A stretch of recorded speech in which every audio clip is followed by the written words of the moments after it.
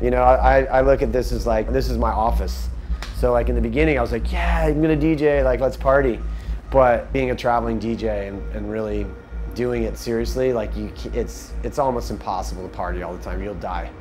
It's just, you can't do it. I have so many DJ gigs now that if I party all the time, I'll just be a raging alcoholic. Because you know, you got to get on that plane and go, you know, like you can't just like pass out.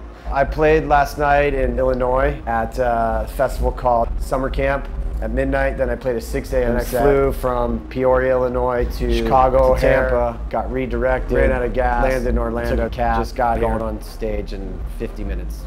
Fucking Man of Steel. I mean, I've been in the studio working on new stuff for my West Coast EP. Just good music. I don't know. Everybody likes to label shit. Like, just roll, dude. It's all good.